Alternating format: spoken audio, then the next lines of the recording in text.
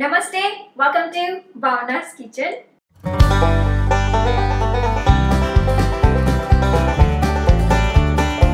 Today I'm sharing my way of making instant garlic chutney.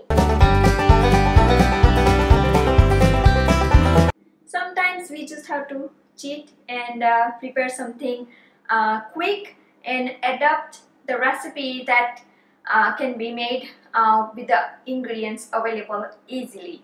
So let's begin. तो instant garlic चटनी बनाने के लिए ये मैंने ले लिया है गार्लिक पाउडर, लहसुन का पाउडर, रेड चिली पाउडर, लाल मिर्च, नमक, सॉल्ट. अब इसमें डालेंगे डेट टैमरिन पेस्ट, खजूर इमली पेस्ट और थोड़ा सा ऑयल डाल देंगे और थोड़ा सा पानी आप जितना चाहे डाल सकते हैं गीली चटनी बनाने के लिए.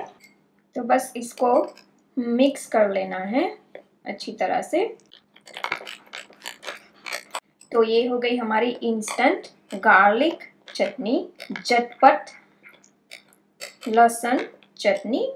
And now you are ready to use this chutney in many recipes like vada pav, dabeli. अब इस चटनी को आप यूज़ कर सकते हैं बहुत सारी रेसिपीज़ में, जैसे कि ये है दाबेली या फिर वड़ा पाव में भी यूज़ कर सकते हैं, या फिर ऐसे ही मील के साथ पिकल की तरह चटनी को यूज़ कर सकते हैं.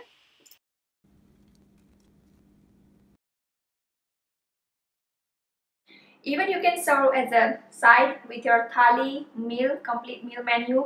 So enjoy however you like, and hope you enjoyed this video. Please do like and comment below, and don't forget to subscribe to my channel for new recipe videos every week. And please do visit my website bhavnaskitchen.com for new recipe tips, tricks and ideas in the kitchen. Thank you for watching and see you soon.